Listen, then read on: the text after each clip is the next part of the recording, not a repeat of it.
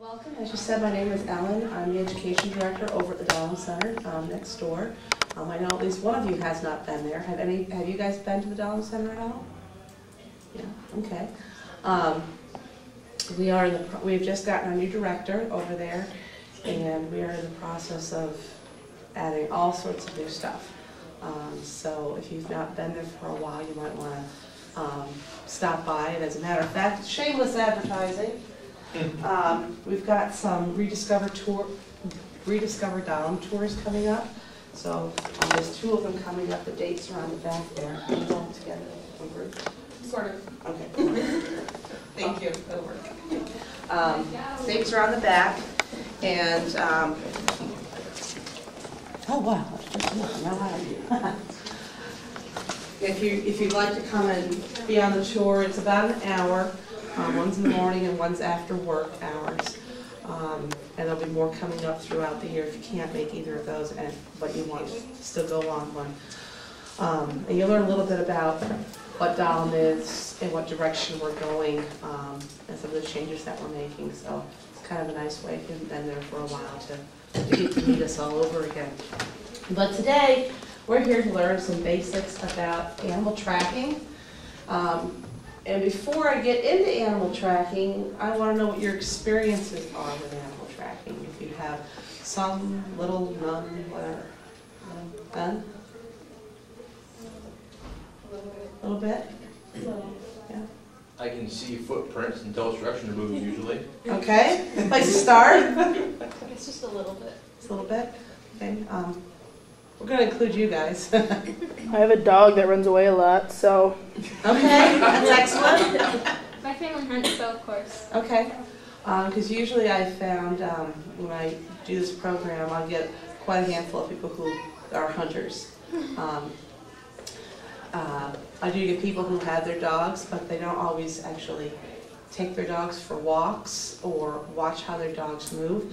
But I'll tell you, having a dog is a great way to learn your tracking, if you really want to get into it. So with tracking, there's tons of resources out there, and each one's going to tell you something different. And that can be problematic. If you start reading different books, you're going to end up confused because one does a particular measurement this way, another one does it so that it measures a different distance. Another one measures it on a diagonal, and they're all calling it the same thing. So it can be very confusing. So what I'm doing is I'm following the work of a fellow from out west. His name is James Halfpenny, and he teaches tracking. He's a college professor.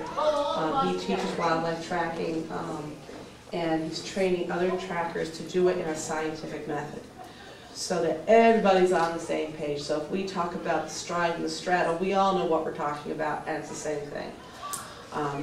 So I'll be using his terminology, his techniques, but I do want to recommend a whole bunch of books that are out there. I may be a nature nut, but I'm also a bibliophile. I love books, and there are tons and tons and tons of good books out there for tracking. And then there are some that are not so good. So these are some of the really good ones that are out there. Paul Resendiz, Tracking the Art of Seeing, has been around a long, long time. What's nice about this book is it's got lots of natural history in it. So it's not just, here's a footprint and there you go. But it shows you the animal's feet, it shows you the tracks, it shows you trails, it shows you their scat, which is where they've gone to the bathroom. It shows you where they've been eating, all sorts of good information in here. So this book I do highly recommend, except for the way he measures things. He's one that measures on diagonals, and it's really weird. Another one that's been around since the dawn of time is Tom Brown. He's known as the Tracker, and he's from New Jersey. And he has tons and tons and tons of books out on all sorts of outdoor skills. He runs an outdoor skills school. He really gets into tracking at a whole other level. We're not even going to be remotely near this level at this point in time. But he talks about pressure points and can age tracks and stuff. He can find tracks where you would swear there are no tracks at all. I mean, you can find them. So if you really want to go to tracking to that level, I do recommend Tom Brown's books. James Halfpenny does have this small series, which is Tracks and Scats of the insert area of the United States here. This one is the Midwest. There's also the Great Lakes. I'm from New York State, so the ones that you started using is Scats and Tracks of the Northeast. These are nice little pocket guides. So these are just going to have the name of the animal, what the footprints look like, what the basic gaits look like. We'll talk about that. Some measurements. And often an illustration of what the scats look like. So this is a nice little pocket guide to have, but you're not going to learn a lot about the animal with this one. Probably the ultimate ones are this series right here. They are very heady, so they're not really pocket guides. I wouldn't take them out in the field, but they are full of,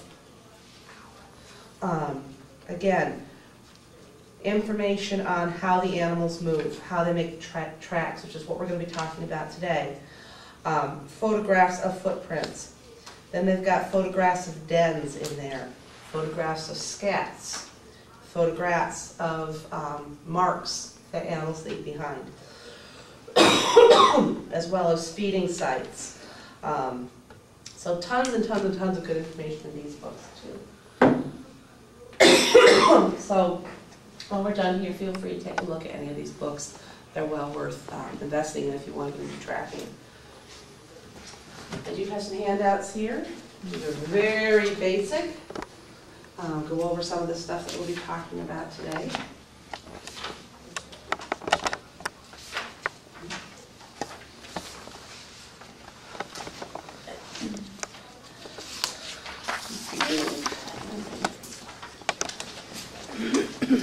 And some of this may look very confusing, especially that front page, but trust me, it's real easy. So animal tracks are an animal story. A lot of times we go out and we just say, oh, well, there's a deer track and that's that. But if you take the time and actually look at what the tracks, where they are and how they're positioned, you can determine what the animal was doing, where it was going, why it was doing that, and so on and so forth. Exceptional trackers can go out there and see some tracks and say, oh, well, this was a female coyote. She is in heat. She stopped here and looked over her left shoulder. And you can tell all that by the tracks. And yes, you can tell all that by the tracks. It is amazing. I'll give you some of those tips today, but that's pretty advanced stuff. So, tracks are an animal story. First thing we're going to start on is the track formula, which is, there it goes, which is on the front page of your handout there. This came with me from New York, so it's been well used and does not stick too well. Which is why we have binder clips. Oh, we got one too. Excellent.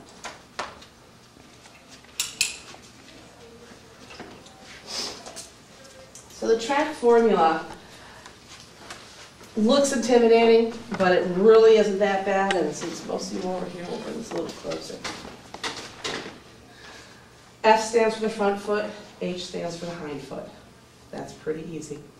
Whichever one is capitalized, that foot is the larger of the 2 feet. And we'll talk why that is in just a moment. The number is the number of toes that you will see on that foot in the track. If there's a number in parentheses, sometimes you'll see that many toe prints. Other things you might see in the formula is the letter C. It's capitalized, it's claws all the time. Like a dog, you're always going to see claw marks. If it's C, little c and little r, claws rarely. Like cats, they retract their claws. CO, claws often. So it's pretty self-explanatory. So if we were looking at this formula, F2 sometimes 4, H2 sometimes 4, what animal do you think that is? It's 2 toes in the front, 2 toes in the back. See them all the time here. I'll go with deer.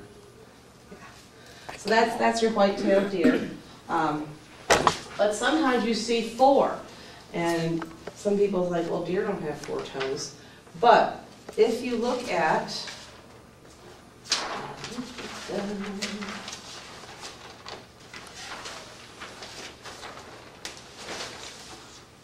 the deer tracks, that sometimes you'll see these 2 little dots behind the 2 toes.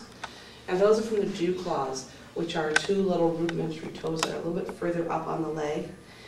And when the animal is walking in a deep substrate like snow or really squishy mud, and the foot goes down, those 2 little dew claws may hit the ground. If they are moving very quickly, they're coming down heavily on those feet. So yeah, the leg comes down further. You're going to see the dew claws then as well. So often, usually you just see 2. Sometimes you're going to see 4. Right? So I've got 4 of the basic families here with their formula. The dog family, capital F 4, little h 4, C. So which feet are bigger, the front or the back? The front feet are larger, capital F. How many toes on the front? 4. How many toes on the back? 4. Going to see claws? Yes. But how is that different from cats? Because doesn't a cat claw foot look a lot like that? And I don't have cats up here because there's not a lot of wild cats around. We may get bobcats around the area. Certainly around here you're going to get house cats. So the cat formula is going to look very similar, except it probably has CR here. But the footprint is going to look different. And the difference is, with your canines, the front 2 toes are even with each other, and the back 2 toes are even with each other. Whereas on a cat, cat's toes are more like your hand. You've got 1 real long finger. Then they kind of go down in size on either side. Okay, so you're not going to have this nice symmetry here with a cat that you will with a dog. That's one difference. Another difference is most of your canine tracks tend to be oval shaped, whereas cat tracks tend to be round. One of the exceptions is going to be foxes. Foxes have roundish tracks and can often be confused with cats. And just to make it even more confusing, the gray fox, which is the cat-like dog, has semi-retractable claws and can climb trees. So nothing is ever simple. But the other thing you can look for if you've got really good substrate that's taking really good tracks for you is this pad here. It's called the proximal pad. That's basically this part.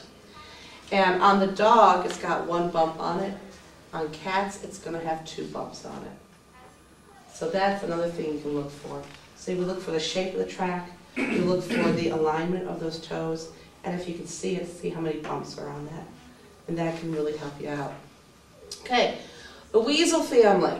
Who can name me one of the many different species of weasels? Mink? Mink, yes. How about another one? Ferret. Oh, ferrets, but they're not native animals here. They're domestic pets. You didn't say that. I did not. You are true. That is very true. How about wild weasels that we might have around here? We've got mink. What else? Muskrat? They're a rodent, so they wouldn't be in the weasel family. Just a weasel. Weasel, okay, short-tailed weasel, long-tailed weasel. There's also the least weasel, but they're really up north, so you're not going to have them down here. Squirrels count? Nope, they're in the rodent family also. Yeah. Okay, so we've got short-tailed weasel, long-tailed weasel, mink. How about another one that's in the water a lot? Muskrat? No, that's a rodent. It's a rodent. Long and thin, I like to catch fish. Otter. Okay, otters in the mink family. How about the low one on the ground, digs tunnels in the ground, about this big, gray and white stripes, fierce. Badger. Okay, and then the other one that is the symbol of Michigan, a wolverine. So those are some of your native weasels. You're also going to have the marten up north and the fisher. So a lot of species of weasels that we don't even think, wow, we really do have a lot of weasels here. So learning the weasel track is really kind of nice. We were very excited earlier this year to have not only weasels visiting our bird feeding station and taking out chipmunks, but we had a mink more than once. It was living under the brush pile there, and I have a photograph series of it coming out and grabbing a chipmunk and running off with it. Very cool.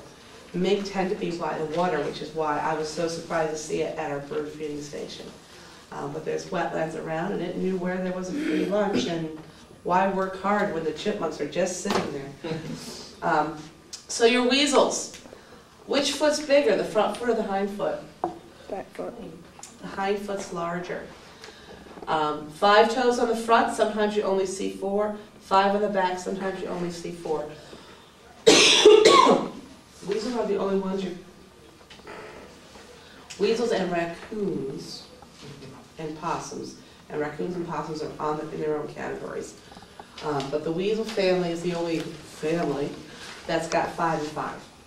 So if you see tracks with 5 and 5, chances are it's a weasel, unless it looks like a human handprint, then it's a raccoon. Or it looks like it's got this really big thumb pointing down like this, and that's the opossum. But if it's 5 and 5, think weasels. And the thing that you can tell with weasels is they have this 1-3-1 arrangement with their fingers. So if you think of, Spock doing this, okay, think of weasels doing this. A lot easier to do. This is, of course, an exaggeration. But believe it or not, when you see the tracks out there, you can actually see 3 toes in the middle grouped together with one off to the one side and one off to the other side. So that does make them a little bit easier to identify if you can see that. You won't see that with a raccoon. And again, with a possum, you're going to have that big thumb pointing down, so that's really obvious. And then finally, the rodents, back feet are larger, 4 in the front, 5 in the back. And only rodents are 4 and 5. So this would be your mice, your squirrels, the beaver, the muskrat, the porcupine. Those are all rodents. So you're going to look for 4 and 5. Claws rarely, but if you get a real nice dusting of snow, it looks like somebody just had a bag of flour that went poof on the driveway, and something is walked, a squirrel's walked across that, you can just see how knobbly their toes are, and you can see the claw marks with that. That's excellent tracking medium for looking for footprints. Most of the time, though, well, where I'm from, you don't see footprints proper because the snow is too deep. We don't seem to have that problem here most of the winter. Mud is excellent for tracking. If you want to look at footprints, go down near streams.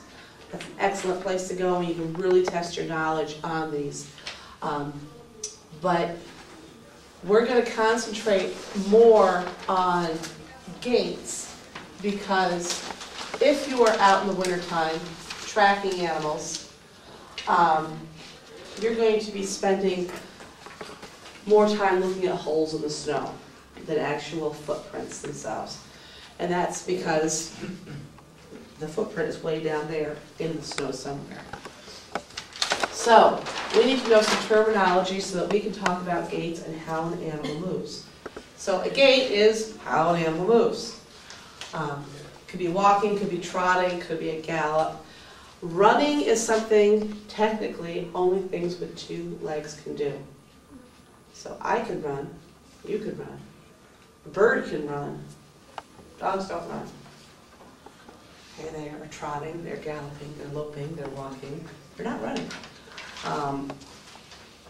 But that's just one of those picky little technical things. The measurements. 2 of the important ones are stride and straddle. And tools for measuring them, you can always take out a measuring tape with you. Measuring tapes, nice and compact, fit in your pocket, but sometimes they get floppy. So one of the things that they really recommend is a carpenter's ruler, because That's not going to flop around too much. And you can also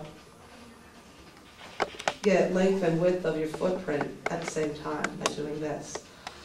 So that's one of the nice things about this. So you can take this out. It's one outfit out of Vermont called Keeping Track. They've made this little ruler, which is kind of nice. Same measurements on both sides, so you can get length and width of your tracks in one photograph without having to move your ruler around. So if you are out there and you are tracking an animal, I'm just going to throw these down as footprints.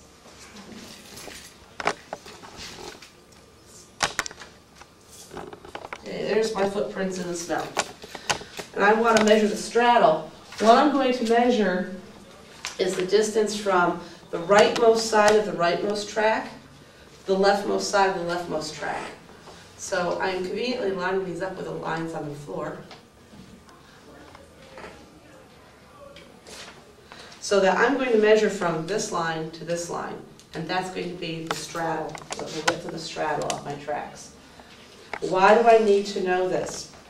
I need to know this because that's going to change depending on how the animal moves. The faster an animal goes, the narrower that straddle is going to become. If I'm just walking across the room, where do my feet land? They pretty much land the same distance as my shoulders apart. But if I decide to run across the room, which I can do because I've got 2 legs, okay, what's going to happen to that straddle? Okay, it's going to come in so that the foot, when I'm on one foot, it's underneath my center, and so it can balance my weight better. So the faster this animal goes, the smaller that straddle is going to become. It's going to become narrower. Okay. The other distance we measure is the stride length. And this is the one that everybody does differently. But after today, you will all do it this way. You pick a foot, doesn't matter what foot. You pick a part of that foot, doesn't matter what part. And for this illustration, I picked the back of the back foot. This animal is going that way. And its back feet are landing in front of its front feet. So I'm picking the back part of the back foot, but I could have picked the front of this foot. I could have picked the front of this foot, does not matter. Whatever I pick, I'm going to stick to that and always measure that one. So I measure where this is to the next time I see it, and that's my stride length. So if these were my critters here, okay, let's make him nice and even. Okay. Where am I going to measure from where to where? I could measure from the front here, the next time it lands, which is there, the front there. I can measure from the back to the back. I can do this one and this one, doesn't matter. Whatever you do, just be consistent. And that's my stride length. So that's how far I have stepped. Now, with most animals, when they are walking, this gives you a very specific measurement, so I need a volunteer.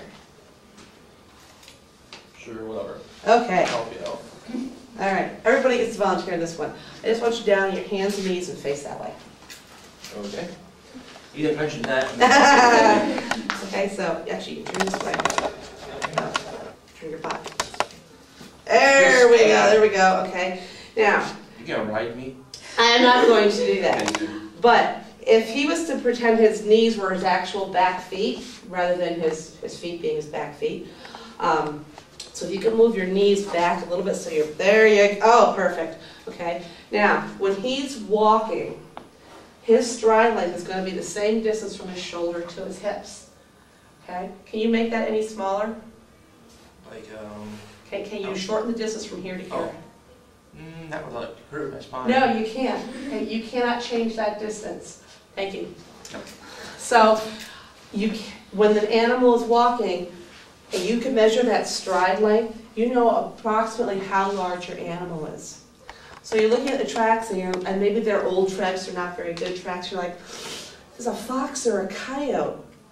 I can't tell. If it's only about this wide, this long a stride, it's going to be a fox, because a coyote cannot go a stride length that low because they can't shorten this distance. Okay? On the other hand, if it's this big, that could be fox or coyote. Why?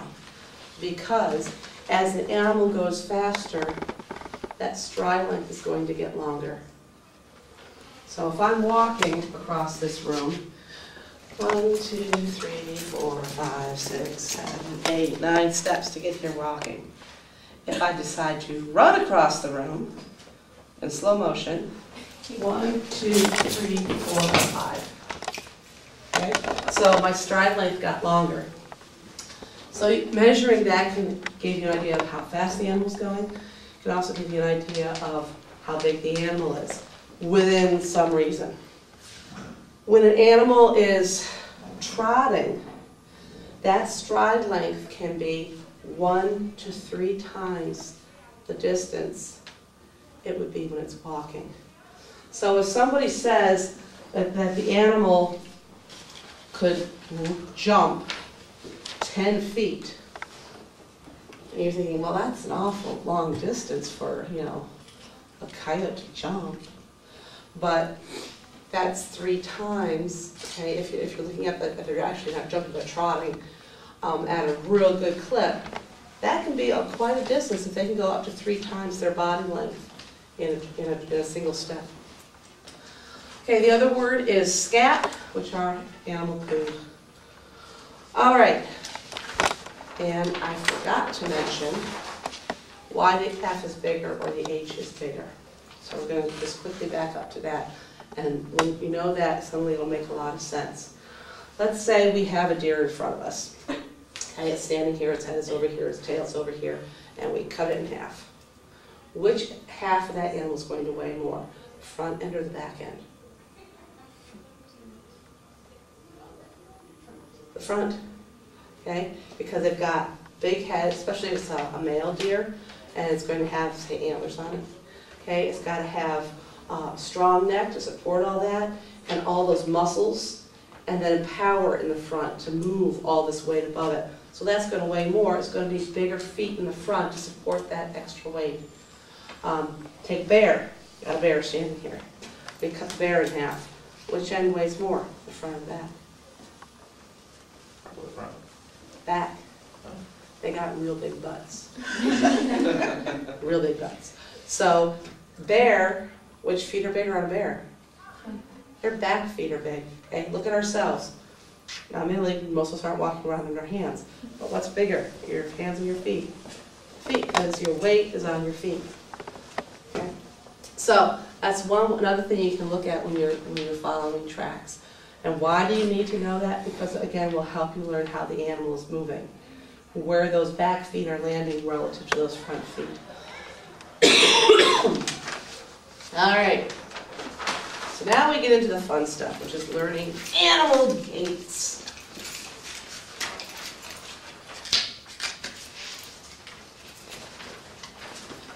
And everybody gets to play.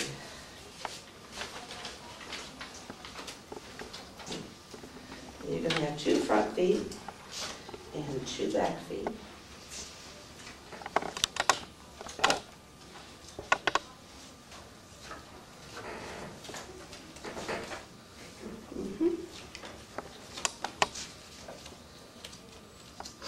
And you're behind the camera, so would you like to play too?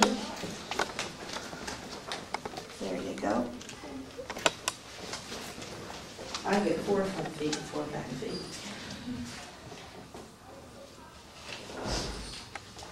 All right. Some basic things. We're going to start with the simplest track, which is a walk. And any animal can do any of these gaits.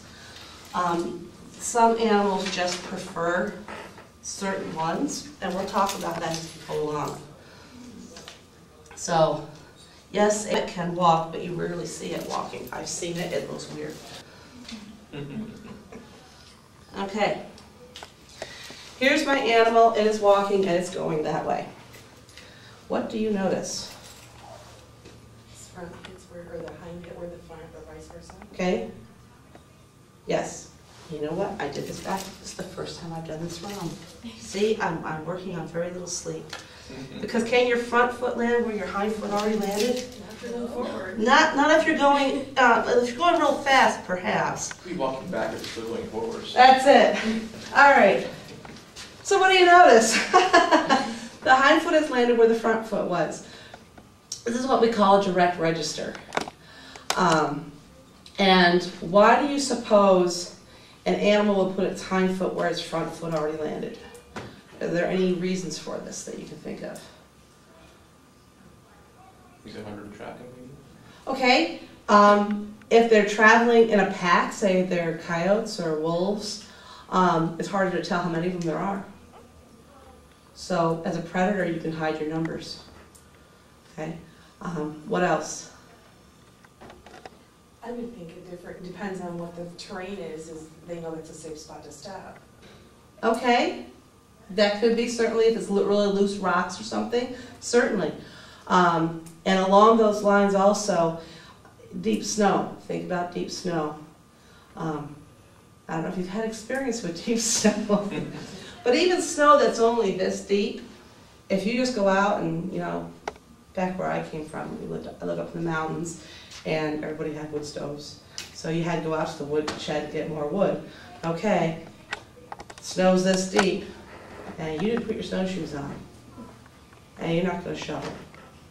So how hard is it going to be to get to that woodshed? Okay, now if I've got 2 more legs that have got to go there as well, am I going to punch a hole for each of those legs? No, it's much easier to put my back feet where my front feet already were. It's going to save me energy. And in the winter time, well, any time of year, but especially in the winter time where it's going to be very cold, saving energy is what it's all about. Because if you don't have energy, you're going to expire. So anything you can do to save energy, walking on the roads, walking on trails all the time repeatedly, walking in your own footsteps is going to help you survive just a little bit longer. So direct register, their hind foot lands where their front foot landed because it helps them save energy. Now, this is a walk, goes left, right, left, right, left, right, left, right, left, right, left, right, ad nauseum. The same distance apart always reminds me of, okay, I'm dating myself here, I Love Lucy. You've all seen reruns, I hope. The candy machine, and the cooked candies are coming out, one after the other, plop, plop, plop, plop, plop. Okay, this is kind of what this is. It's very even, very symmetrical, left, right, left, right, left, right. Now, as the animal goes faster, these feet are going to get closer together, and the stride is going to increase, right? So my straddle is decreasing. Oops, get over there. And my stride is increasing. Okay? The animal's still walking though. But what's also going to happen, because my animal's going faster, this hind foot is going to start to land in front of that front foot. So now you're going to see, sometimes you may see them overlapped, sometimes you may see them like this. Okay? And this is where knowing which foot is larger can help you. If you know that this is a coyote you're tracking, and the front feet are larger, and you see that there's small feet in front, you know this animal is walking very quickly. So what do you suppose happens if it's going to walk slowly? How's this going to look different? Other way around. Okay, so what's going to happen to the straddle? Which is the width. It's going to increase. What's going to happen to the stride length? It's going to get shorter. So my tracks are going to be shorter and fatter. And then where's that hind foot going to land relative to that front foot? Yeah, it's going to land on this side. Like so. So, anybody here have cats at home? All right. Think of your cat. Walking along, direct register. It sees something, a mouse. What does it do? First thing it does is it stops. it crouches down. The butt may wiggle a little bit. Okay, and then it starts to stalk. A stalk is a slow walk. And if you watch your cat stalk, this little animals one foot at a time, ever so slowly, not going very fast. So this is not moving any further forward than where this was. So this foot was here, moved here.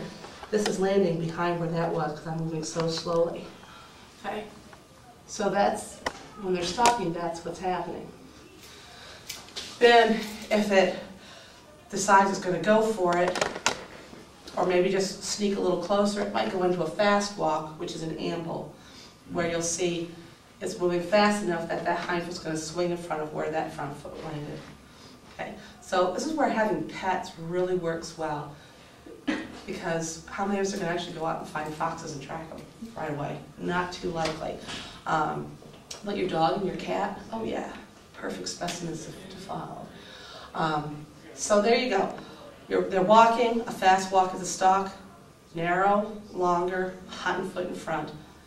That's an amble. A slow walk is a stalk, wider, shorter, hind foot landing behind that front foot. When they're walking, one foot moves at a time, regardless of speed. So left, right, front, back, 1 foot at a time.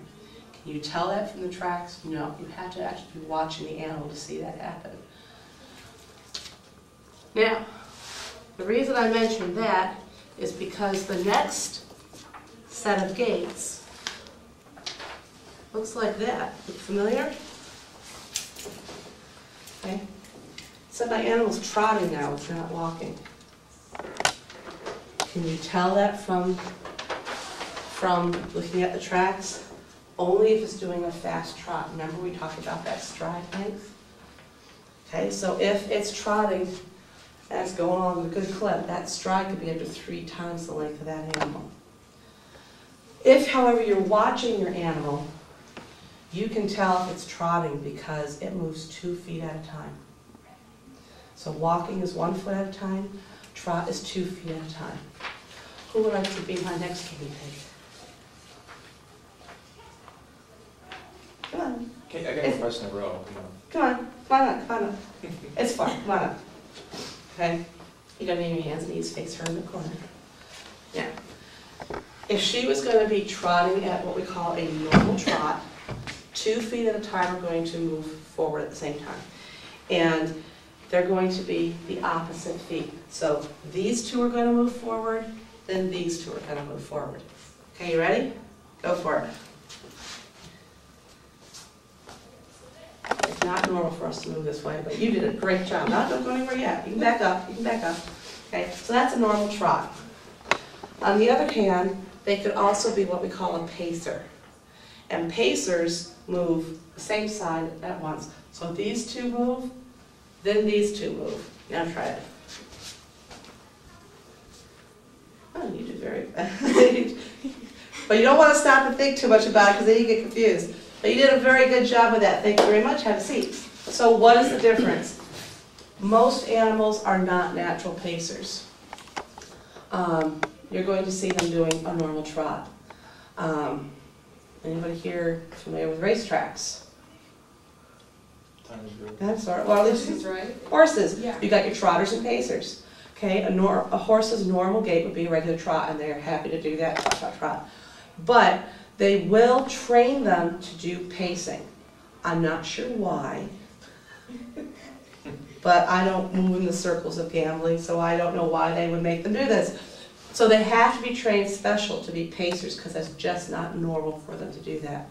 That's normal for a camel, which is weird. It's normal for a mutt. Not necessarily a purebred dog, but a mongrel dog. So my dog was a natural pacer. His normal gait when we would go for a walk was pace. No matter how slow or how fast we went, well, to a point, he would pace, and that was his gait. So if you have a dog, take it for a walk, see how it moves. It'd be very interesting. So you can't tell that looking at the ground though. You can only tell that if you're watching the animal. So here we have, again, upside down backwards, a hind foot on top of the front foot, direct register. And if it was going fast and it was trotting quickly, okay, the hind foot would be in front of the front foot, would have a narrow straddle, have a long stride, and if it was trotting slowly, it would be the opposite way. Okay, pretty easy. Then we get to the fun ones. You're going to be my guinea pig on the fun ones. Okay? The fun ones are the full bound and the half bound. Now, both the trot and the walk are left, right, left, right, left, right, left, right, nice, evenly spaced. Everything else after this is going to be somehow a group of all 4 feet, and then a space, then a group of 4, and a space, a group of 4, and a space. So that's one way you can tell if they're walking or trotting. It's just going to be bump, bump, bump, bump, bump, bump, bump. Everything else is going to be 4, 4, 4. So here we have the full bound. Think leapfrog. Okay, because my animal is still going that way. I picked you because you look like you might be athletic. Okay, so you're going to come down here, and you're going to have to face them. And swing yourself this way. Okay, you're going to get up on your feet. You're going to be like this. Okay, now some people find this easier, and I do apologize for the hard floor, by making fists and using their fists because it's less distance than having to move your hands like this. So you're going to move like a squirrel, because that's what made these tracks with a squirrel. So what's going to happen is, and the faster you go, the easier it will be. Trust me. Okay, you're going to put both front feet down, and then you're going to transfer your weight to those front feet, and your back feet are going to swing in front and land in front. Okay. It's kind of like leapfrog. If you can go front, back, front, back, front, back that fast, it'll be a lot easier. Show us how it's done. Oh, well, you know, we won't look. It's really tight. Okay. Yeah, these pants. So tight. Would somebody else like to give it a shot who's wearing slightly looser pants? No, these pants are way too tight. You want to try these pants on? Yes. Come on up, you're next. You look like you're wearing relatively loose pants. You look relatively athletic. Okay. Yep, and it's hard, again, if you go slow, it's difficult because you can't keep your balance. So really, the faster you go, the easier it becomes. Okay, so she's doing it. That wasn't bad, it wasn't bad, okay? And your tracks, when you did that, came across more like this, which you will see. Because this animal is going slower or faster? Slower, okay? Again, because the faster they go, the further front those hind feet are going to land. So, when you were doing it, when Caitlin was doing it, her feet were still back here, which was real slow. Because, you know, her squirrel had tight fur. And when Emily was doing it, her fur was a little looser, so she was able to get about like this. Okay? If I was younger, and these pants are really big on me, if I was younger, I would be able to go a little bit further because I got a lot more ability, and these are for if I was wearing sweatpants or something like that. So that's your full bound. And full bound tends to be done by animals as a preferred gait, animals who can climb trees. So squirrels, mice, and so on and so forth. Whereas the half bound, which looks like that, tends to be done by things that can't climb trees.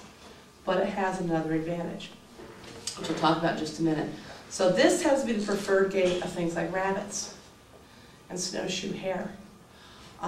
You'll see, again, if you take your dog out for a walk and you decide to go running up a hill, Again, your dog can't run up the hill because he's got 4 legs. But he will use this to go up the hill because this is a very powerful gait. Because what happens is your front feet land, and then that you pivot on those so your back feet land, and your back feet are going to be your power feet. Think of a rabbit, how big those back feet are. Okay? And then it uses those powerful back feet to throw itself forward and land on those front feet. Pivot on those front feet so the back feet can swing forward and throw the animal forward again. So it's a very powerful gait, and so dogs and deer will use this to go up hills because it gives them a little more oomph to get up the hill. The other thing about this is, which is going to give you more maneuverability left and right? That or this? Think about the placement of those front feet. It'd be the half-bound one. The half-bound, because if both my front feet are landing like this, I can't turn. Okay? Whereas if one's going, oh, I gotta go this way because there's something on my tail, or I want to go that way because something's on my tail. I have much more maneuverability because they're not landing at the same time. On the other hand, if I'm climbing a tree, that's going to help me grasp a lot better. Both feet at the same time. If I do one, not so good. So both feet at the same time. So that's just some general things you can remember. Does that mean squirrels never do this? No, they will. When they're going across the ground from tree to tree. Does that mean rabbits never do this? No, they will. They just tend, squirrels and mice tend to do that more often. Rabbits and hares tend to do this one more often. But it's a fun one. I love having kids doing this, and they're hopping all over the room. It's a lot of fun. Ugh. Younger days. Then we get into the tricky ones, which would be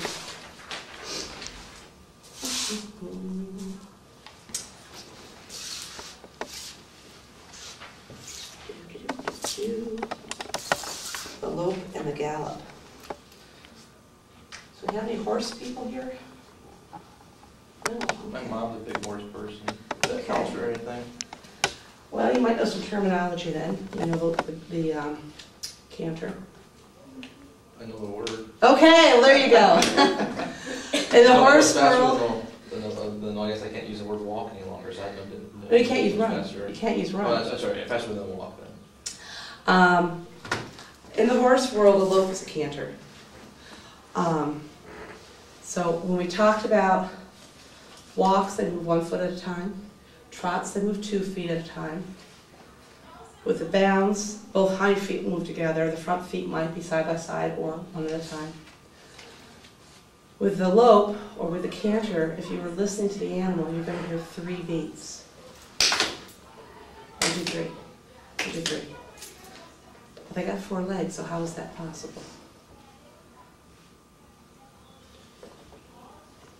One side.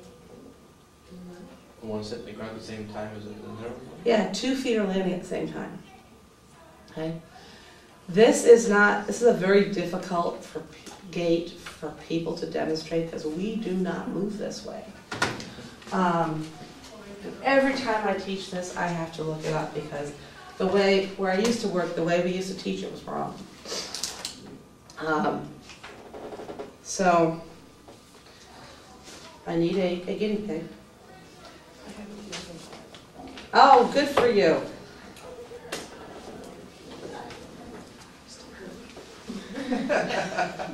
We're going to sell this to YouTube. It's a smile for the camera. Okay, now. You're not going to be on hands and knees like him because you're going to need your feet. So you're going to be on your hands and feet. All right, now, here's what you're going to do. You are going to, okay, let's see, blah, blah, blah, blah.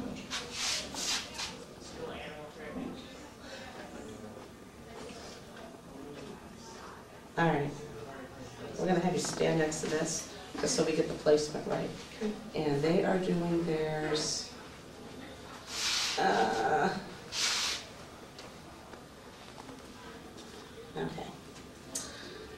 They are doing theirs in a rotary, so their rotary lope looks like this. Okay, you are going to place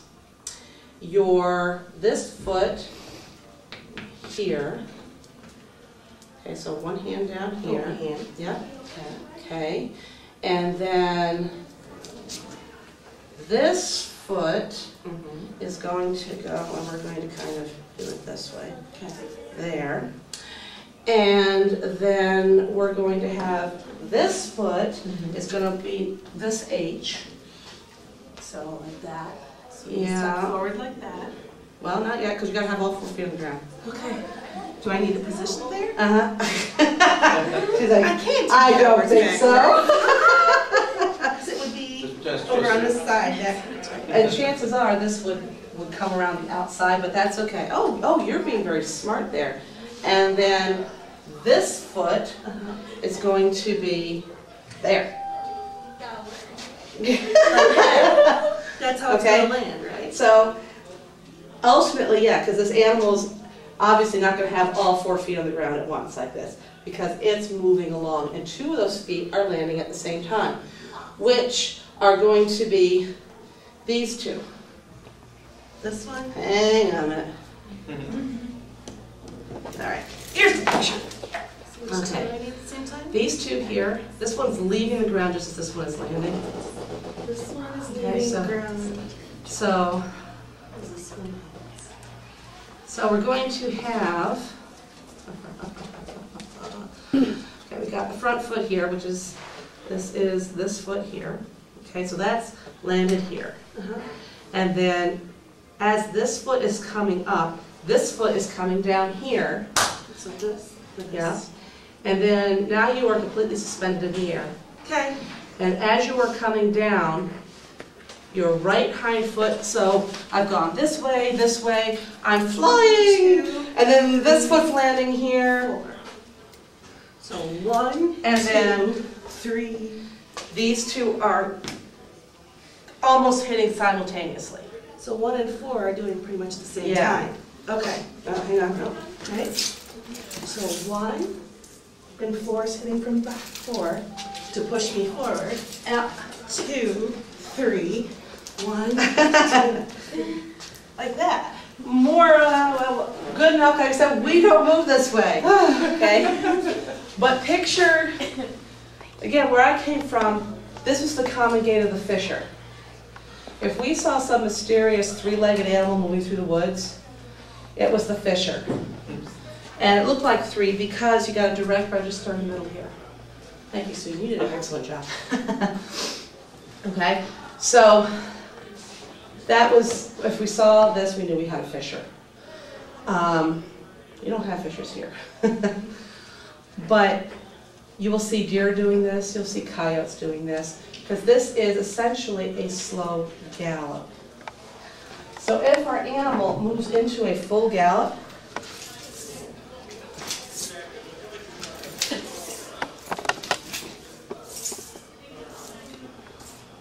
okay. What has happened? Okay, both hind feet are now in front of both the front feet. And what we tell people is, if you were to imagine an imaginary line in front of that front foot, anytime that hind foot lands even partially behind that line, it's a lope. So this is a regular lope. That would be a slow lope, because he's going real slow. That hind foot's landing behind. He's speeding up, but he's still loping. Ah, he's galloping. Okay, so as soon as that hind foot lands in front, it's a gallop. And now he's really cruising. Okay? Any questions on the lope gallop at this point? These are the 2 confusing ones, the hardest ones to remember, because there's more to it. Okay? This is, again, where knowing which feet are bigger makes it a little bit easier to tell. You're following a deer. Which feet are bigger? The front feet. So you got 2 big tracks here, 2 little tracks there. The faster the animal goes, the further apart this set of 4 is going to be from that set of 4. So if he's galloping slowly, they could almost look like a trot. Left, right, left, right, left, right, because they're so close together that in-between distance is going to be small. But if you notice, it's not direct register.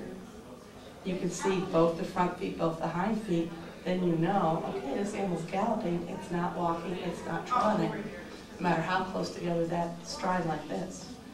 Okay, things to look for. Now, I have one quick question. yeah. The lope or the canter has the 3 beat, where the gallop would just have the 2 beat, correct? 4, those are 1 moving 4. Okay. With each foot, you're back to 1 foot moving at a time in a gallop. Yep. So with the gallop, there's a couple different kinds of gallops. This one is what we call transverse or zigzag, because it looks like a Z or a lightning bolt or a zigzag like this. Okay, so it goes left, right, left, right. And if my animal is just cruising down the road through the woods or whatever, trying to get from point A to point B, this is probably what he's going to do if he's in a real hurry. If he's being chased by something, or is chasing something, so it's a coyote chasing a snowshoe hare, okay? What's that snowshoe hare doing? Zipping back and forth and all around trying to get away. So you've got to be maneuverable too. So your hare suddenly makes a break for the left. This isn't going to help you. But if you change so that you're galloping like this, you're in a rotary now. And the way you've placed your feet, you're going to turn to the left. Okay, if you turn to the right, you're going to go this way. To the right. Okay. So there's a lot of ways animals can move.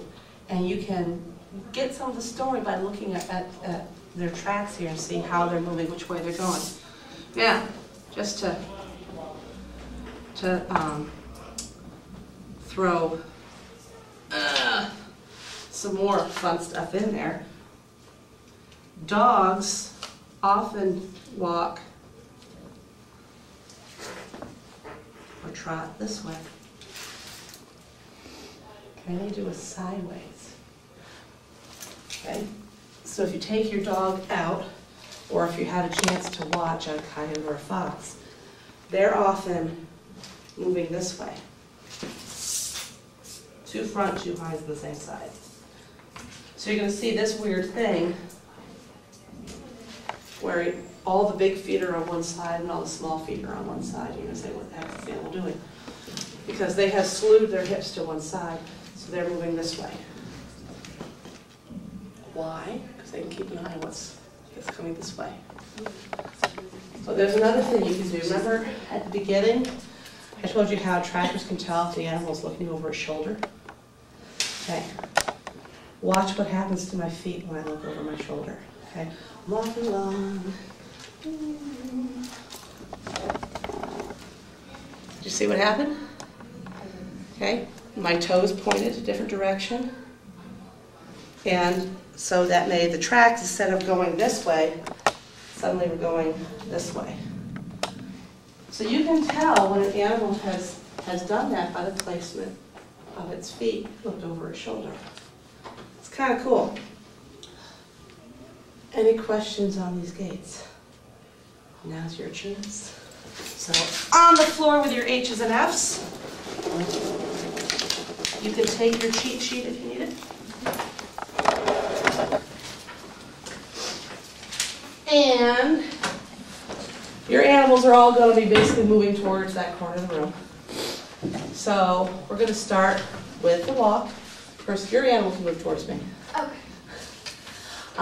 So lay them out like your animal is walking, not fast, not slow, just a normal walk. And don't make the mistake I apparently made several times. Do you care what animal it is? You're doing a fox.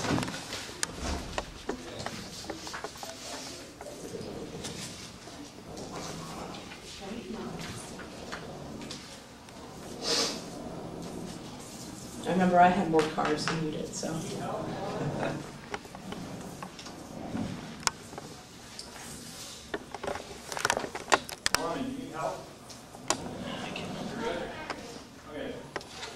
Okay, now if he's walking normally, you're going to get that direct register. And so the hind foot's going to land right on top of where the front foot was. the process did that. Yep, all animals when they walk will do this. So basically, if you just put your H's out there, it wouldn't know any different. Okay, now your animal is going to speed up a little bit. So what's going to happen to the stride? The stride is going to get longer. The straddle will get narrower. And the hind foot's going to land in front of the front foot. Because it's going faster. So it's walking along at a pretty good clip. Okay? And it suddenly sees a mouse, so it's going to go into a stalk. So a real slow walk. So the straddle will widen. The stride will shorten, and the hind foot's landing behind the front foot. Excellent. All right, show me a full bound. This is going to be a squirrel. Make it for a tree.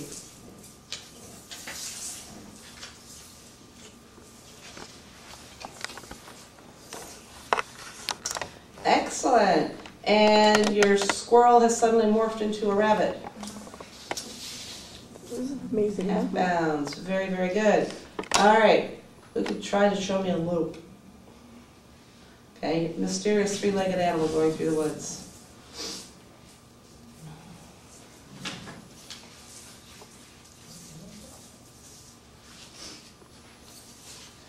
And you don't want to copy the person next to you because that person's wrong. I did mine first, so I'm not gonna do that. Wrong. Yours is pretty good. Your animal is doing a gallop. No, actually, your animal is doing a fast walk. Or it could be a fast trot. Because you want to have one front foot and then a direct register in the middle, hind foot on the front foot or next to it, and the other hind foot out front. Okay. Alrighty. Now show me a fast lope but not a gallop. Oh, we want to drop that front foot back. Back, back, back, back, back. There you go. So remember that lope line we talked about? See, there's so many things to remember now.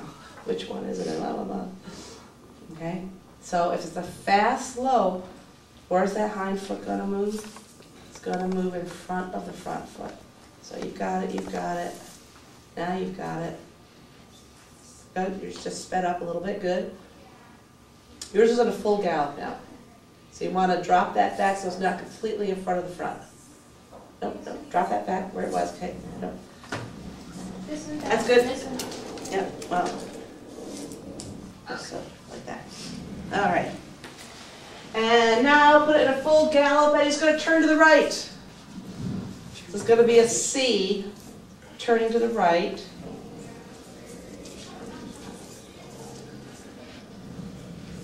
Yeah, you got it, you got it.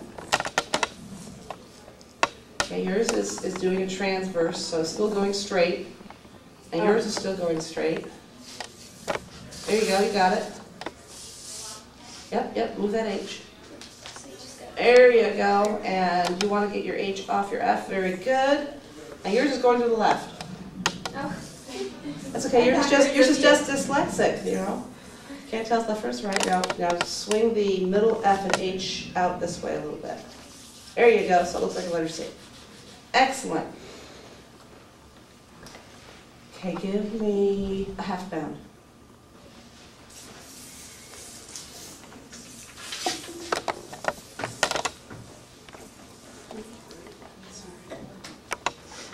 Okay, how about an amble fast walk?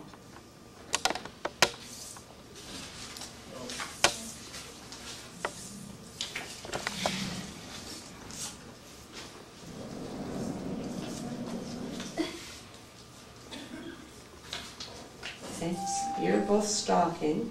Okay, you want to go into a fast walk. So move the H the other direction. There you go.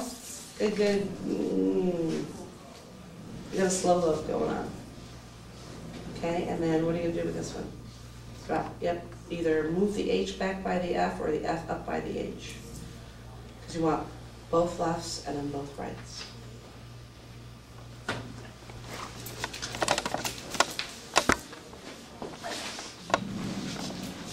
Okay. It's all clear as mud? Yep. Okay. It takes a while. You know, it starts off, it seems pretty easy, and then as we get into them, it can become quite confusing. But all it takes is really just practice to learn this part. Are there any questions on animal movements? This bit of it? I kind of one. Yeah. As far as like the behind and front feet, how do you know which one's which? Without actually knowing what animal it is first, when you're trying to identify which one's the bigger one. Well, if you start with something simple like a rabbit, okay, you already know in your head that the back feet are bigger. So if you're looking at rabbit tracks, they're easy to tell. Other than that, if you know none of the information we've given you today, then you're not going to know. If you have learned the track formula, or if you can picture the animal in your head, you can't remember the track formula, but you're picturing a deer, which is going to be bigger, the front of the back feet, where's most of the weight, those are going to be the bigger feet. Now you know. Now you can tell if you know you're following a deer. If you recognize it's a dog track, again, cut your dog in half. Which is going to be bigger, the front end or the back end? And the front end's bigger because they got the head, and they've got all that power in the front. So the front feet are going to be bigger on a dog. Same with a cat, because it's got the head up there. It's got to be able to support more weight. So those feet are all going to be bigger. Raccoons have big butts. So those feet are going to be bigger. So if you think about the animal, if you have a rough idea of whose tracks they are, then you can tell which is front and back. You just think about the animal, where's bigger, then you'll know those tracks are going to be the bigger ones, the front ones or the back ones, and you can tell. So you basically have to know what you're looking at first before you... It helps. And around here, most of the tracks you're going to find are going to be deer, which we all know deer. Squirrel, extremely common. And squirrel, their back feet are bigger, and they do that bound thing. So now you're going to have in your head, you know, the full bound, and it's probably going to be a squirrel. The only ones that might be confusing would be the dogs and cats. And after today, you know that the back feet are bigger. And also with your dogs and cats, they tend to prefer a trot or a walk. So if you see left, right, left, right, left, right, left, right, left, right, it's going to be probably a dog or a cat. Your wild dogs, especially the foxes, very narrow chests. So when they're trotting, they can get those front feet all the way in like this, so that the line of tracks in a trotting canine, a wild canine, can be an almost perfect straight line. Whereas if it's Rover down the street, okay, Rover is probably overfed and can't quite get those feet lined up like this. But also, Rover, being Rover and being well fed, is not necessarily on a mission, not looking for food, not going on a destination. It doesn't matter if he wastes energy. So Rover's tracks are going to be like, oh, what's over here? Oh, wait, it smells really good over here. Oh, what's this over here? It goes over here. Okay, dogs are all over the place. Whereas your coyotes, your foxes, they haven't got time to waste checking out everything like that. They've got to go to get food. So that's another thing you can file away. Also, dog tracks tend to be spread out a bit more, whereas coyotes, they're really compact, really tucked in. Their toes are really tucked in. So there's lots and lots and lots of information. These are the very basics. And if you really want to pursue this and learn more, do get yourself some good books. And then there's nothing that beats practice. Any other questions on this part of tracking? They can tell the weight of the footprints as well too, after the animal. Really good trackers can. get a rough idea. For example, somebody carrying a heavy weight walking through mud is going to leave a deeper track. One of the things that always amazed me is I would take kids out and we would look at tracks and say the snow was this deep. Yeah. And you see these tracks on top of the snow, which to me couldn't be any more obvious they were squirrel. And I showed it to the kids and they all go, deer! And it got to the point where when I was indoors, I would say, now people often seem to confuse squirrel tracks with deer tracks. But let's put them in our hands. We've got a squirrel sitting on this hand and a deer sitting on this hand. Which one weighs more? You know, so you're going like this. So you get outside, you see the squirrel tracks, you think, we're gonna get it now. Whose tracks? Deer! Like, no, they're on top of the snow! Well, I finally figured out why that was. Because we have primarily red squirrels, which are the little guys. The kids were used to seeing deer tracks, basically with two big toes and two little toes. Okay? And guess what the squirrel tracks look like? So it was obviously a deer track, even though it was right on the surface of the snow, whereas these guys would punch straight through. So that was the one that most people got confused, and to this day, I finally figured that out. It's still, even still, it's still, I'm like, really? But it took me for a while to figure out why they were confusing the two. But yeah, so it's all very interesting, and it's a lot of fun. And like I said, the best thing to do is practice and take your dog for a walk if you've got a dog. But tracking doesn't stop at footprints. Okay? What else can we do with tracking?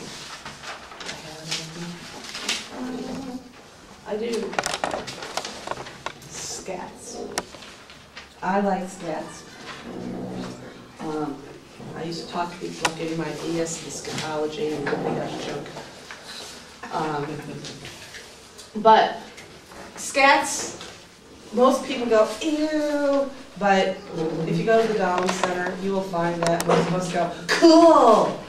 We get very excited about scats. We have a nice scat collection. I have found for me, and when I teach scats, comparing them to food makes it real easy to remember them.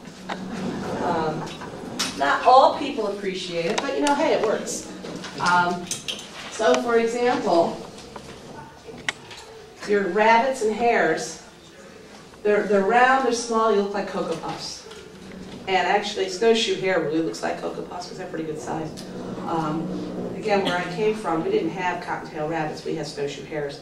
So I'm having to get used to now how tiny rabbits are, how tiny their scats are. But they're round. And actually, these are the ones you're most likely to find. These are the second edition of their scats, because rabbits practice what we call coprophagy, which means they eat their own droppings. Because the first ones that they release still have a lot of vegetable matter in them and a lot of nutrients, so they'll re-ingest those and digest them again. And so the second coming are these little dry, round, hard scats that look like Cocoa Puffs. I had a professor in college who, we were out once and he looked under the shrub and he says, oh look, snowshoe hare scat. I did not live up in the mountains at that time. And so being the eager student, I'm like, how can you tell? I mean, how do you really know that they're not rabbit? How do you know that they're hare? I'm very serious about this whole thing. And he goes over and he picks them up and pops them in his mouth. No, snowshoe hare droppings. I moved on. Pretty much, that was my reaction. Well, he had put Cocoa Puffs under the shrub. And so he was playing a joke on me. So, you want to really gross out your friends and family? That's a good one to do. So did you try it in person? I did not. It did not go the other way. I did try to get him back though later on. I did we had to do a presentation in front of the classroom and I did mine on the pomegranate. And if you know your ancient Greek myths, Persephone and Demeter. She's the goddess of the seasons. Her daughter went to the underworld, and because she had eaten the pomegranate, she had to stay in the underworld for half the year, and therefore Demeter created the seasons so that when she was in mourning, when her daughter was in the underworld, it was winter. And then when her daughter came back, it was spring, summer, and so on and so forth.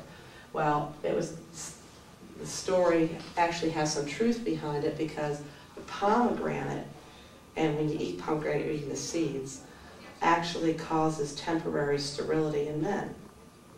So I'm standing up there, slicing up my pomegranate, telling this story. I'm going on and on about the legend. I'm passing it around, making sure everybody has some. I wait until he eats it, then I hit him with, it causes sterility in men. And all the guys in the class go, ooh. So that was the closest I got to getting back to him. So deer pellets, how do they look different from hare or rabbit pellets? They tend to be more oval, so think raisinets. They tend to be smaller and oval shaped. They're a darker color, kind of glossy, when they are separated into individual pellets. Twice a year you will see them in clumps, and you at first thought you might think it's somebody's dog, but if you look, it's actually little pellets all stuck together. And what causes that is twice a year their diet changes. Can anybody tell me when? Okay. It is different in winter, so it's just changing in the fall and the spring. Because in the summertime you're eating grass and tender green things, and then in the wintertime there's not so much tender green stuff around usually. So they've got to eat twigs and stuff like that. So in the fall they're changing to the winter diet, and in the spring they're changing to the summer diet. So that's when you're going to see more of the clumped pellets rather than the loose ones like this.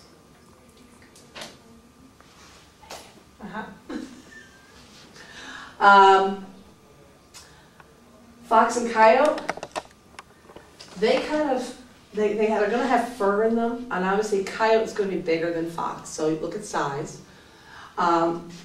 And I always think they remind me of a box of chocolates, because you get a box of chocolates, and if you work at a chocolate candy factory, you know that the swirls on the top indicate what's inside. So there's a pattern there. So you think of fox and coyote, they have a long tapered end with a curlicue at the end. So that, in my mind, reminded me of the curlicues on top of the chocolates. So if you look for a long tapered end, and the curlicue will be the last strands of hair. And they're going to be furry. Again, where I was from, the coyotes were eating the snowshoe hare, which turned white in the winter. So this time of year, after the snow is melted and you're going out there, you would see a lot of piles, tight piles of white fur. And it was where the scats had decayed, and what was left was just the white fur from the snowshoe hares, which is really kind of neat. Raccoons, long, thick cores, look like breakfast sausage. Link sausages, you know, kind of like Jimmy Dean looking ones that are, you know, not in a nice casing. And the thing with raccoon scats, and most people I have found this is not a problem, but for naturalists like me, it tends to be more of a problem. We like to pick things up. Most people don't. You don't want to touch raccoon scats, because raccoons can have parasites that are transmissible to people, the brainworm, and you don't want to get that. So if you find you've got sticky fingers, try not to pick up raccoon scats, because those can be dangerous. Weasel family, thin ropey cores that fold back and forth on themselves. You think of worms, or I like to tell kids, you know, if you get a tube of toothpaste and you just go with a tube of toothpaste and it goes out on the counter, it's going to start folding back and forth on itself. It looks a lot like this, you know, but don't do that at home.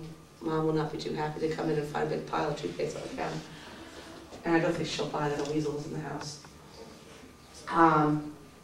And these guys tend to, you'll see these on, their scats on rocks or prominent places where they're marking their territory. And the same with foxes and coyotes, they'll often leave a pile marking their territory in prominent locations. in the cat family, big Tootsie Rolls, because they have the little perforations every inch or so on them, because when your cats go, they poop, squeeze, poop, squeeze, poop, squeeze, poop, squeeze. And so you're going to have these little indentations each time. So next time you clean up the litter box, look for that. And this holds true for bobcats, cougars, lynx. So your wild cats are going to do the same thing. So again, I find food makes it easier to remember which ones are which. And it's kind of fun to see these things. What other ones might we have around here? I have had a lot of people who say, oh, well, owl poops are the best ones to find. Well, owl pellets are cool to find, but that's not a scat. Okay, pellets are coughed up, like a hairball from a cat. And they'll be full of bones and fur and feathers or whatever it was they ate.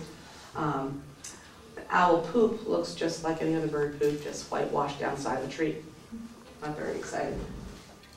Unless you're looking for owls, then it's kind of cool when you do find it. Let's see what else. Your rodents tend to have pellets that look kind of like this, but they're small. Think the mouse in your kitchen, leaving little chocolate sprinkles all over the place. Squirrel really has this shape, but going to be significantly smaller because it's not as big as a deer. But kind of the size of sesame seeds. Unless you get fox squirrels. Didn't have fox squirrels where I was from, so I'm still getting over how big fox squirrels are. Are squirrels another one that their feces is dangerous to other animals, or? I don't know. It seemed like there for a while there was a certain, and I thought it was a squirrel, that near for horses and stuff like that, that it could cause sickness in the animals. I hadn't heard that.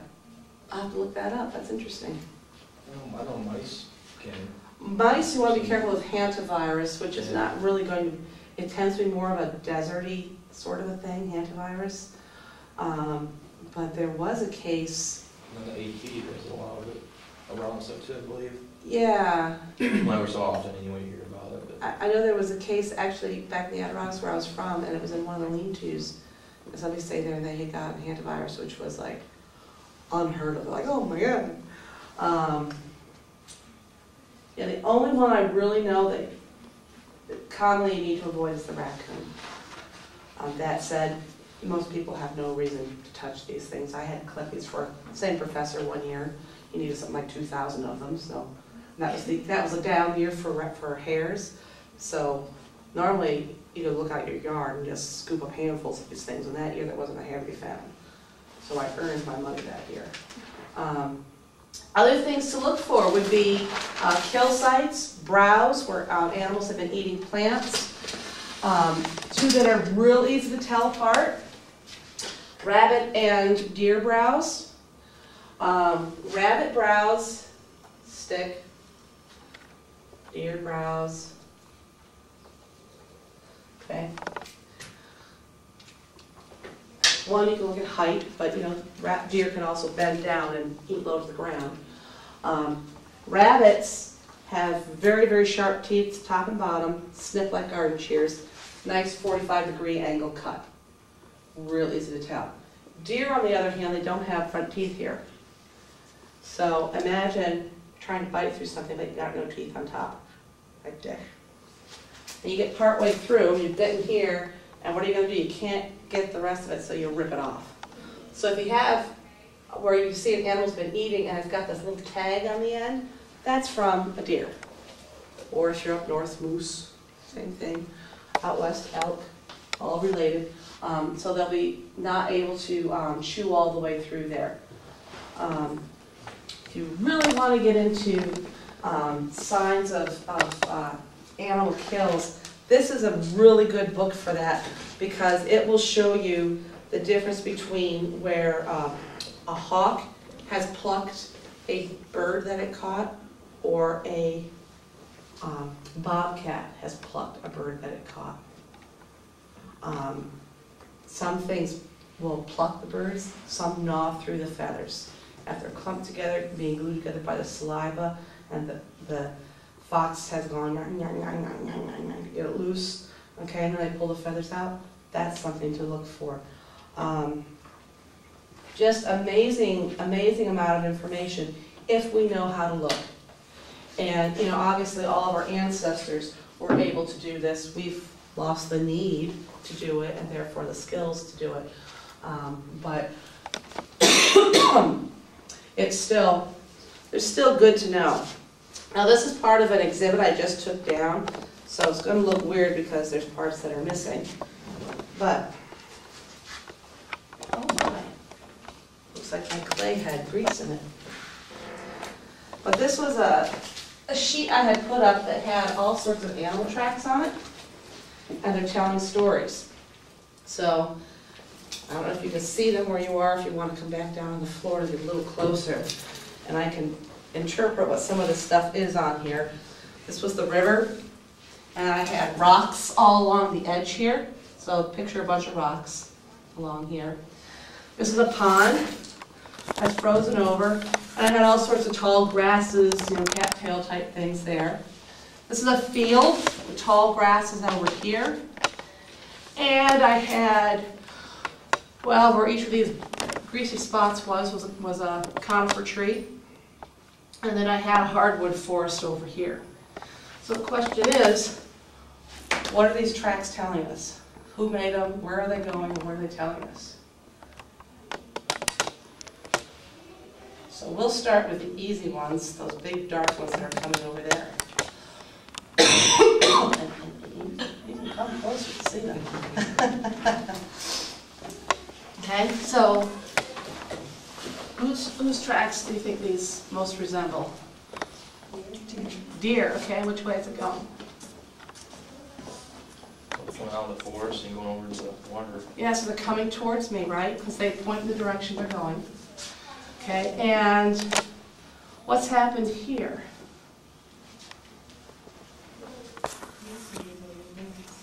It does look like a little dance, okay? If it's deep snow, what might they have been doing in the deep snow? They might be digging, trying to find something green to eat. So it looks like there was some digging going on here. Okay, and then this one comes down and comes down to the pond. It does what?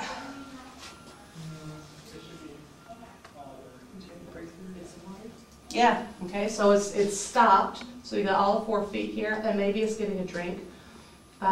Maybe there's no snow, maybe there's some ice here, and it's able to walk on the ice and not leave any tracks because there's no snow on there. And then fell off the edge of the world. Okay?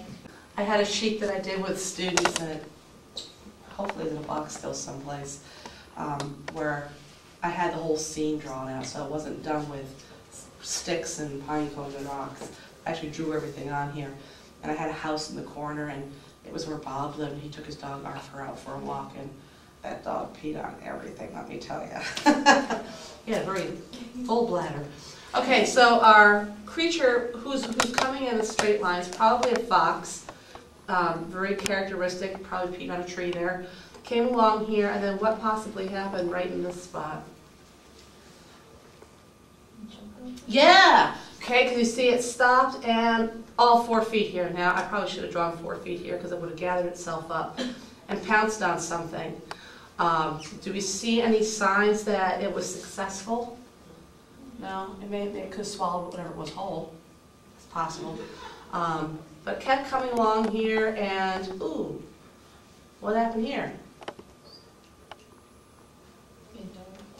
Yeah, so it looks like it did leap here, landed here, and it scrabbled around. Maybe it was a little more successful there.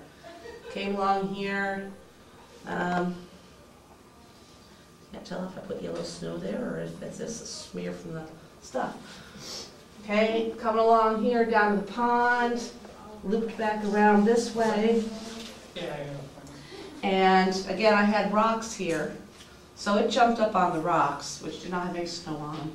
And then over here, it jumped off the rocks and continued this direction. Okay. This set of tracks here, and I didn't tell you about this particular pattern because you don't see it as often down here. Your weasels tend to do 2, 2, 2, 2, 2. So you mentioned ferrets, so you've probably seen ferrets move like this.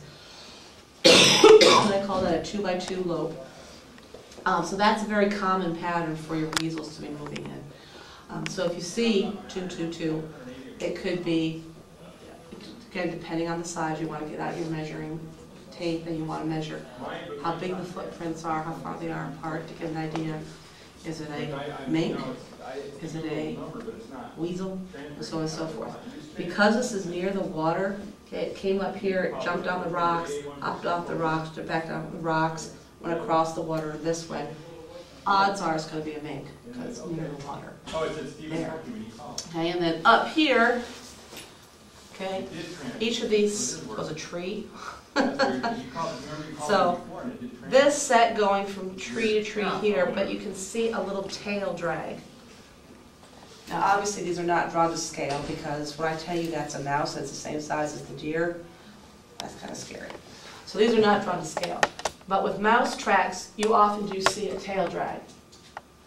So that's kind of cool, but which gait is that? If you remove that tail drag, which gait is that? Yep, that's the full bound. And which direction is it coming? Yeah, it's coming towards me. Okay, so it's coming towards me. Okay, how about these guys? From tree to tree. Yeah, that's a squirrel. Another squirrel there. And oh, I did not put a rabbit on here. Shame on me. I should have done so. Because usually I've got a coyote chasing a snowshoe hare. But I may have to modify this and add that in here. So this is give you an idea of if you go out for a walk, some of the stuff that you can see if you know what to look for, and really find some really cool stories that are out there. Which to me, this is where the joy of tracking comes along. I like to just look at it and say, well, gosh, what happened here? One of my best finds was in late winter, and I came across some really cool coyote tracks, and it was mating season, and I could tell where they had mated based on the tracks, which was very exciting. And another time I came across some tracks, again they were coyotes. It was a nice straight line going along, and all of a sudden there were 4 sets of tracks here, and the line kept going with 4 sets of tracks here. And I looked at that and I'm like, what the heck? I mean, it's like the animal was beamed down and beamed back up. It couldn't explain it. So I went to a fellow who was another tracker. I said, what happened here? So what it was a pack of coyotes. They're walking in each other's tracks, hiding their tracks so no one knows how many there are. So they're walking along, and one stepped off to the side and then stepped back in the tracks. Maybe was looking at something. So that was very, very interesting there. So again, a lot of this is observation, takes a lot of time. I was out with the same fellow another time, and you have to develop a search pattern in your head to recognize certain things. But we had this fox going through the deep snow in a grassy area after mice, and he said, you see this slightly triangular hole in the snow. We all thought it was just another footprint. It was where his face had gone in the snow to get a mouse. So he could stop and place the whole face in there. So what you saw was the jaw line making that slightly triangular mark in the snow, which was really cool. Same animal we were following, and it had stopped and left a scent mark on the trail. He said, what do you see? And we're all looking at the same thing, like, well, it was the bathroom. Yes, but what do you see? I went to the bathroom. Well, what do you see? And it was a female. How could we tell? By looking at the tracks. So we're like, well, I don't know. Because if you think about where all the functioning parts are on the male and female fox, okay? So you got the front legs and the back legs, and not all canine, we tend to think that male dogs lift their legs to pee and the females will squat. That's not true. And with these animals, it's the alphas, especially pack animals like coyotes and wolves, only the alphas lift their legs to go to the bathroom, both male and female. Everybody else had better not do it. It's hierarchy. Only the alphas breed, only the alphas lift their legs to pee. So this animal the urine was right about here. Now, had it been a male, it would have been in front of those front legs. So it had to be a female because it was just behind the back legs. Okay? So it's little things that when you think about it, you're like, well, duh. You felt like a complete idiot because you hadn't noticed that. So you have to develop your observation skills. You really got to see what you're looking at, and that can be very difficult. And we have time to play a fun game,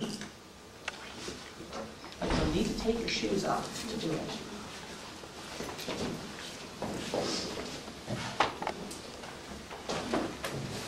And try not to fall because the floor is hard. Oh no, I didn't bring it with me. That was the one I didn't bring with me. This one? I had animal scat twister. We were gonna play twister, and no, I left it at work because I didn't think I'd have time to do it. So we have 20 minutes left to answer any questions you might have on tracking. And we will give you a handout here. So you can While get that. she's answering questions, I'm going to pass these around. You guys can fill them out. And you do have time to look at the books over here. And I will collect my